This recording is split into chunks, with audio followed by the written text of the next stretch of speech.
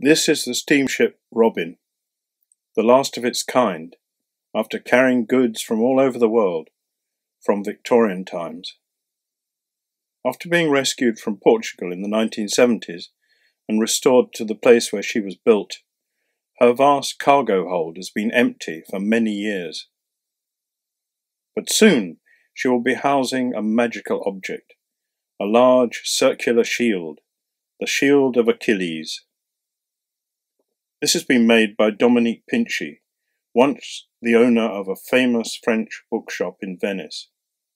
When, sadly, the shop had to close, Dominique was able to fulfill an ambition and spend 2 years constructing a 7-meter diameter Shield of Achilles using papier-mâché made from printed materials.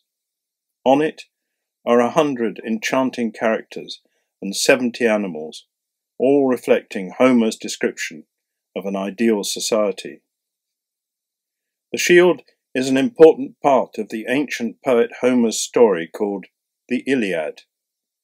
Before the days of reading, writing, and theatres, for nearly 1,000 years, people all over the Mediterranean sang the poem to each other to preserve the story of the gruesome 10-year Trojan War.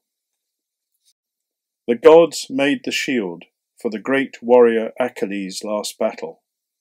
It was an astounding thing. It shone brighter than the sun.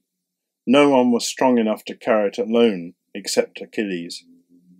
It was covered in images and symbols of essential things which ensure future harmonious society: agriculture, justice, dancing, plus the moon, stars, and the ocean.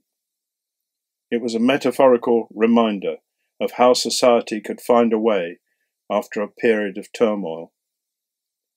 The position of symbols was particularly important.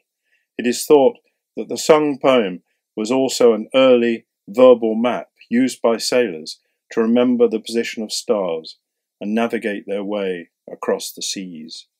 Dominique's Shield of Achilles was exhibited in Venice, then brought, firstly by water, to London. Now all its pieces lie waiting in the hold of the veteran steamship, ready to be assembled and shared with all its nearby neighbours, and then the world.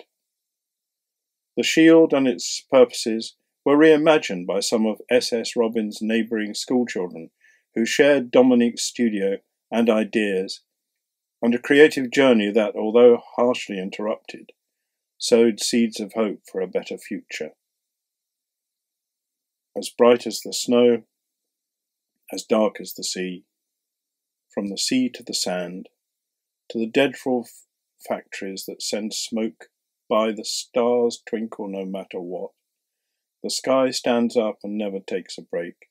The earth spins round and round and round. The more we destroy, the more it destroys us.